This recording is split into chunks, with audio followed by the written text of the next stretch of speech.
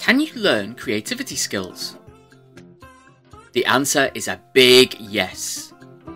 Everyone is born creative, and the science backs this up. A baby is born with strong skills of curiosity, open-mindedness, imagination, and problem solving. It doesn't need to learn them like reading or writing.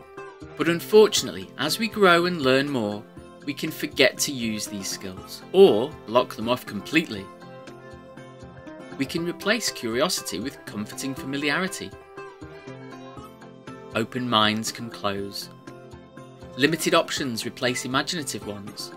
And we can even learn helplessness instead of problem solving.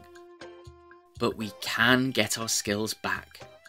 Creativity skills can be developed and strengthened through practice. They are like muscles. Left unused, they wither.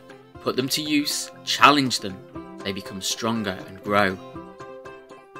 Research shows us that the first steps to strengthening creativity skills are to understand them, to recognise them, and to celebrate them. Simply by recognising the creativity skills in ourselves helps us to focus on them and empowers us to use them more often, in more places, and in more ways.